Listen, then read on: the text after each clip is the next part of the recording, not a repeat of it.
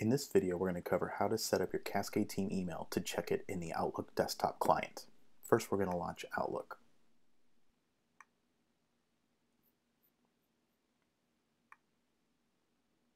Now, I'm using Outlook 2013. Most versions of Outlook look the same. Yours might vary just a little bit. So yes, we want to connect Outlook to an email account. And we'll type in our name.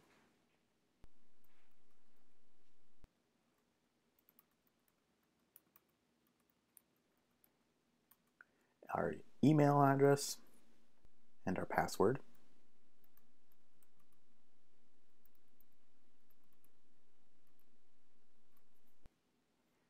Retype the password.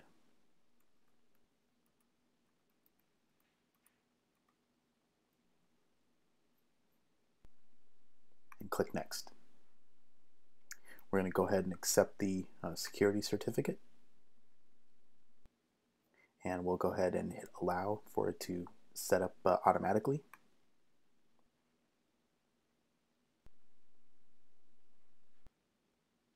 And we'll let it set up here for just a moment or two while it checks all the settings on this email server.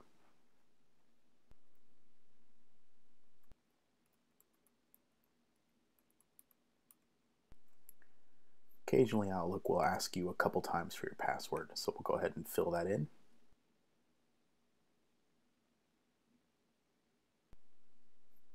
And it's auto-configured, so we'll go ahead and hit Finish.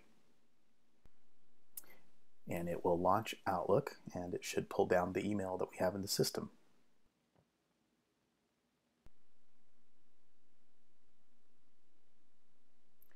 So this is a new installation of Outlook, so it takes just a moment or two longer to set up since it's the first time I'm using this installation.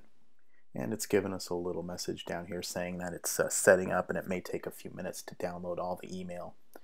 In this email account, we only have a couple of messages, so it shouldn't take too long. But if you have a few hundred messages, it could take a few minutes to download everything.